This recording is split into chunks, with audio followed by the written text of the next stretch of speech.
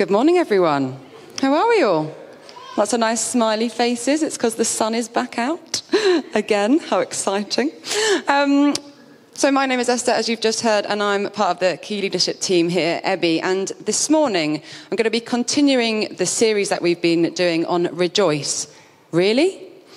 And we're going to be reading from Philippians chapter 3. And we're going to be thinking about pressing on and forgetting.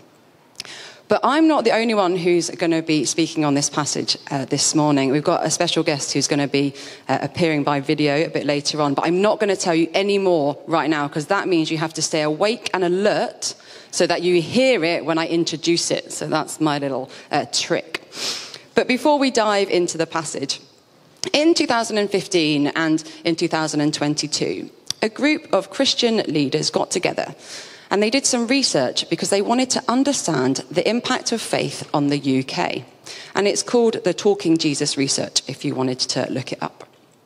And what they found was that 53% of non-Christians know a practicing Christian.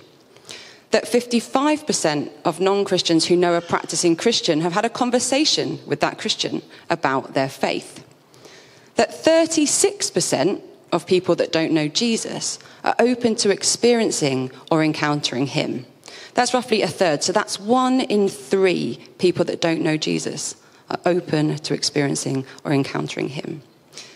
But 46% of Christians didn't know any non-Christians well enough to invite them to church. Now, I don't know what you feel when you hear or read those stats. Maybe you're a little bit surprised. Maybe you're thinking 1 in 3. Oh, that's actually that's a bit more than I thought. Maybe you're sat there thinking, I think I'm one of the 46%. Perhaps you've shared your faith before and it didn't go very well. And you're thinking, yeah, I tried that, Esther. Tick that box, didn't go very well. But maybe you're like, I've shared my faith loads. That's why all my friends know Jesus. So I'm good. I've ticked that box and I can just chill. Thanks very much. As we read the passage this morning, I want you to keep in mind that the main message of Philippians is to proclaim the gospel. That is the good news about Jesus, why he came, why he died, and why he rose again. And amongst this, in this passage particularly, Paul is urging us not to dwell on the past, but to press on. So if you've got your Bibles or phones and you want to get the passage up, it's Philippians chapter 3, that's in the New Testament. If you don't, then the words are going to appear behind me. So it says this: "Further, my brothers and sisters, rejoice in the Lord. It is no trouble for me to write the same things to you again, and it is a safeguard for you. Watch out for those dogs, those evildoers, those mutilators of the flesh. For it is we who are the circumcision, we who serve God by his Spirit, who boast in Christ Jesus and put no confidence in the flesh. Though I myself have reasons for such confidence. If someone else thinks they have reason to put confidence in the flesh, I have more. Circumcised on the 8th day, of the people of Israel, of the tribe of Benjamin, a Hebrew of Hebrews. In regards to the law, a Pharisee. As for zeal, persecuting the church. As for righteousness based on the law, faultless. But whatever were gains to me, I now consider loss for the sake of Christ. What is more, I consider everything a loss because of the surpassing worth of knowing Christ Jesus, my Lord, for whose sake I have lost all things. I consider them garbage, that I may gain Christ and be found in him, not having a righteousness of my own that comes from the law, but that which is through faith in Christ, the righteousness that comes from God on the basis of faith. I want to know Christ, yes, to know the power of his resurrection and participation in his sufferings, becoming like him in his death, and so somehow attaining to the resurrection from the dead. Not that I have already obtained all this, or have already arrived at my goal, but I press on to take hold of that for which Christ Jesus took hold of me. Brothers and sisters, I do not consider myself yet to have taken hold of it, but one thing I do, forgetting what is behind and straining towards what is ahead, I press on towards the goal to win the prize for which God has called me heavenward in Christ Jesus. All of us, then, who are mature should take a view of such things. And if on some point you think differently, that too God will make clear to you. Only let us live up to what we have already attained. Join together in following my example, brothers and sisters, and just as you have us as a model, keep your eyes on those who live as we do. For as I have often told you before and now tell you again, even with tears, many live as enemies of the cross of Christ. Their destiny is destruction, their God is their stomach, and their glory is in their shame. Their mind is set on earthly things. But our citizenship is in heaven, and we eagerly await a Saviour from there, the Lord Jesus Christ, who, by the power that enables him to bring everything under his control, will transform our lowly bodies so that they will be like his glorious body. Therefore, my brothers and sisters, you whom I love and long for, my joy and crown, stand firm in the Lord in this way, dear friends. As you probably gathered, there's quite a lot in that chapter, isn't there? So for the sake of us not sitting here for the whole day, I'm actually going to be focusing on just a couple of verses, mainly verses 12 and 13. So I'm just going to give a brief summary, though, of the first 11 verses, just to bring us a bit up to speed. So what Paul has been saying at the beginning of this chapter is he's been warning those in Philippi about a group of Jews who are trying to take people that are new to Christianity away from their faith.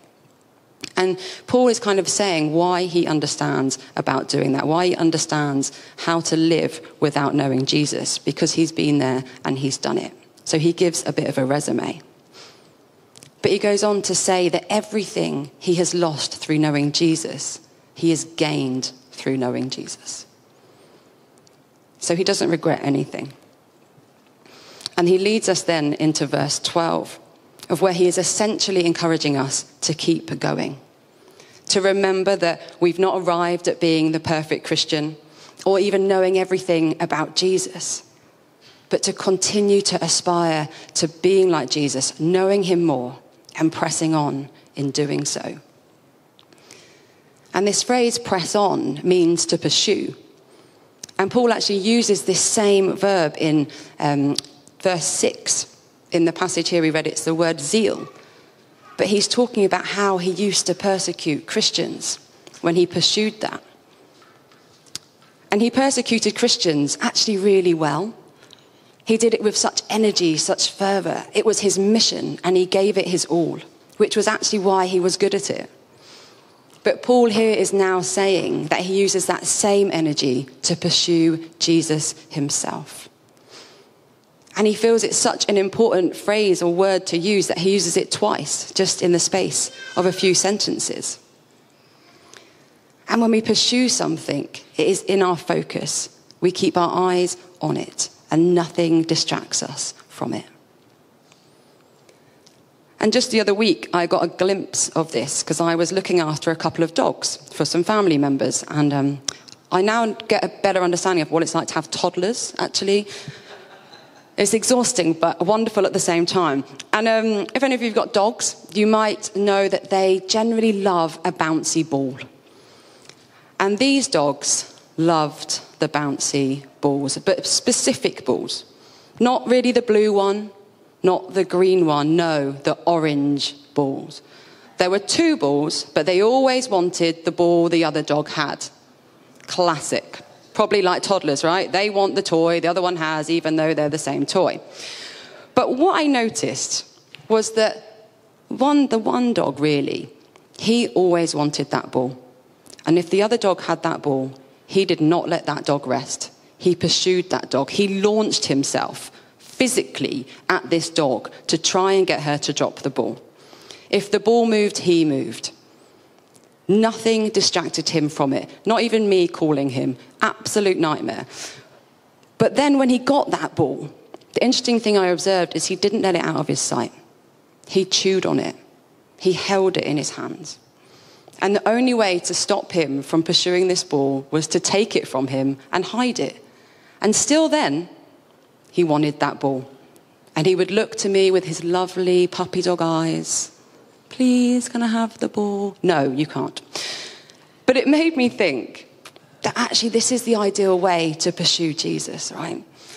To keep our eyes fixed on him, to not let anything distract us from him, and to spend time chewing on God's word when we've got it, to meditate on Jesus, and to be responsive to God's call when he calls. But pressing on and pursuing is also about enduring and not giving up. And last week, Stu in his talk mentioned that Roman soldiers retired to this community in Philippi. And I had a little looked up Roman soldiers, and I felt that they really would understand what this enduring and not giving up meant. Because when they were active, they were accustomed to walking 20 miles a day with all of their equipment and armor on, which would have been really heavy. When they were due to stop, they would have had to have built a camp before they could settle, putting stakes up around them to keep them safe. But then the next day, they'd have to take it all down, put all their equipment back together, no matter how tired they were, and continue on again. They pursued, they pressed on, they didn't give up. And you might be sat there thinking, and probably quite rightly, that all of this pressing on and pursuing sounds pretty exhausting. And at times, it really can be. So why do we do it? Well, the Message version of verse 12 says, I'm not saying that I have this all together, that I have made it, but I am well on my way, reaching out for Christ, who has so wondrously reached out for me. And I felt here that Paul is reminding us that Jesus reached out for us. He pressed on. He pursued his call over his life, and he didn't give up, even though it was hard and it was painful. But he did that out of love for us. And God continues to seek us today. He doesn't stop if we reject him or shut that door. He pursues. He doesn't give up. And so we do it so that we can fully understand the love Jesus has for us, which then allows us to share that love with those around us through our thoughts, through our words, and through our deeds. But that's not it, or all of it yet. In order to press on, Paul says that we therefore need to forget what is behind. And in verse 13, he says, one thing I do. And now this verb to do, that's an action word. It's not a passive thing. And this suggests that forgetting is something we need to be actively aware of or active in doing. And one meaning for the word forget is to deliberately cease to think of something. Now, I don't know about you, but sometimes that can be really hard to do. And what Paul is saying here is that it's important for us not to dwell on our past failures and sins, but neither should we hold on to the fact that we prayed for that one friend last week, or told a stranger about Jesus last month, or just yesterday read your Bible for a whole hour and then prayed afterwards.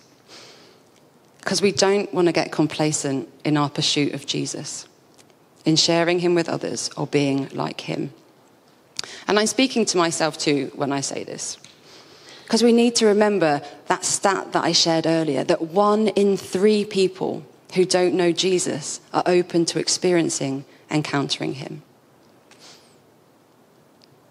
But I also believe that Paul and the Roman soldiers kind of really got what it meant to forget their past sins and failures. Paul used to persecute Christians. And I imagine that the soldiers had said or done some potentially pretty harmful stuff too before they met Jesus. But it seems that they also know what it is to receive God's love, grace, and forgiveness, which means that they know their sins have been forgiven. It doesn't mean that they keep doing them, but they know the slate has been wiped clean. And if you want to read about Paul's encounter with Jesus, then it's in the New Testament in the book of Acts in chapter 9. And I'd really encourage you to read that if you've not read it before.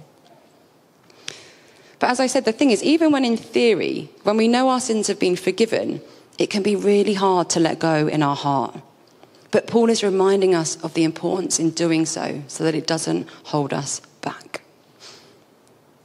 And you may be sat there now thinking about whether there are things that you need to heal from or stop dwelling on, possibly from before you met Jesus personally or since you've known him.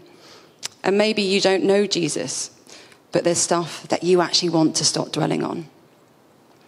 Whilst it can be really hard to stop thinking about these things or letting them define us, it's important that we do so that we can move forwards.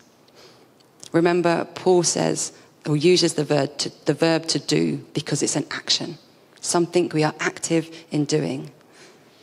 And together we can give these things to Jesus, trusting that because of Jesus' life, death, and resurrection, we can say sorry, receive forgiveness, and have the slate wiped clean.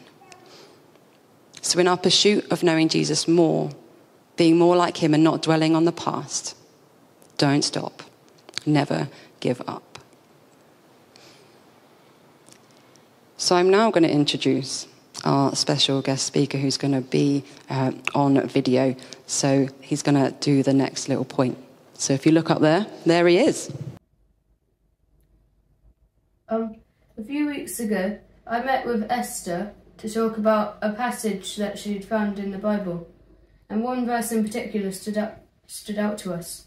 It was Philippians chapter 3, verse 17. Join together in following my example, brothers and sisters, just as you have as a role model, to keep your eyes on those who live as we do. From this, I picked up what seems to be a kind of ripple effect. So, for example, if at a school, kids started to swear when they were angry because it was like cool, or if they wanted to impress other kids or whatever. But if one kid decided not to swear, then another child might ask the kid, hey, why don't you swear when you're angry? And the kid might say, I don't know, I just think it's easier to take a deep breath and walk out the room. So that other kid might go home and have an argument with his brother, but instead of swearing like he usually would, he took a deep breath and walked out the room. Then the cycle might start over again with that other child's brother, until the whole school has stopped swearing just because of one kid deciding that it wasn't right. We can show this in a community in a pretty similar way, maybe by deciding not to litter, by picking up after our dogs.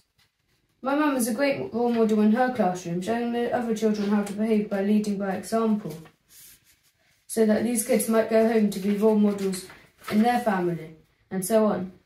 This shows how one person can make a big difference. In the Bible, Jesus was a great role model, befriending those who were considered sinful and unclean, by being friendly, non-judgmental and loving to them, regardless of who they were. We can follow this example by being the same, not avoiding those who are different to us or marginalised by society, but by getting involved with them. We are not better just because we are Christians. By following Jesus' example, we can succeed in being a positive role model in our community, and we can also succeed in changing the community for the better. Thank you. I think there's another little video as well, just to give a highlight of the ripple effect. There we go. For those that can't see it, Zach is stamping his foot and the water is just rippling out in circles. And we're getting a nice insight into their holiday as well, which is, we can all be jealous of it.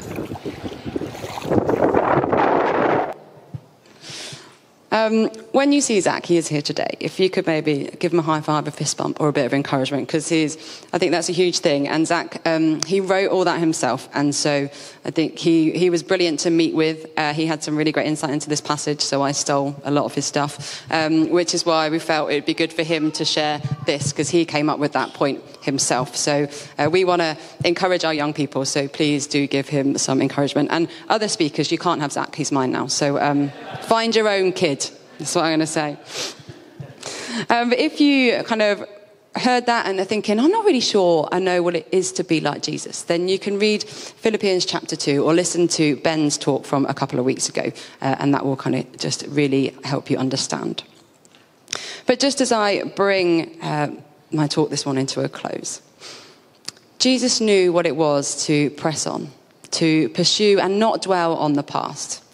He persevered through pain and suffering, continuing to love those around him and be the best example of love there is, despite being rejected. He suffered and died on the cross, but rose again, so that the slate is wiped clean when we accept him, say sorry for the things we've done wrong. And this means that we can be restored through him, forgetting what is behind and instead straining towards what is ahead. So what do we do with this? Well, maybe there are things that there's going to be some questions pop up on the board in a minute, but maybe there's some things that you're dwelling on and you want to move on from these. I'd encourage you to ask God about that and talk to someone that you trust about it.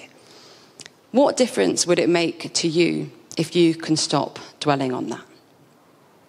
Maybe you recognize you've become complacent in your pursuit of Jesus or being like him and sharing your faith. What one thing can you do which will help you press on? What difference might it make to those around you or to you? Maybe you realize that you've not actually been a very good example of Jesus to those around you, and maybe something that Zach said kind of stuck with you today. What one thing can you change so that you are a better example of Jesus? And what difference might that make to those around you or to you? But maybe you're sat here and you don't know Jesus, but you're thinking you might be ready to say yes. We would love to chat with you and pray with you and walk alongside you with that. So do come and chat to someone here this morning. I just encourage you not to try and tackle all of these things in one go, though. Just think about one of those things. Otherwise, it's a bit overwhelming. But I'm going to pray, and then I'll hand back over to Derek. Yeah, Father, I thank you that Paul has given us such a wonderful example in this book, and that, Lord, the things that we might feel that we've lost out on as a result of knowing you, that actually, Lord, we can gain them through knowing you. I thank you that you provided the best examples of pressing on, of not dwelling on the past and enduring things that we are very unlikely to really know what they feel like. But Lord, I thank you that you've given us that example. Lord, would you strengthen us this morning to press on, to pursue and to not dwell on the past, to really accept in our hearts that our sins have been forgiven and the slate has been wiped clean. And would you, Lord, highlight areas to us where we've become complacent, whether that's in praying for people in our lives that don't know you, whether that's just not spending that time in your word. Lord, would you just reveal that to us and give us that desire in our heart to do those things so that we can draw closer to you. In your precious name, amen.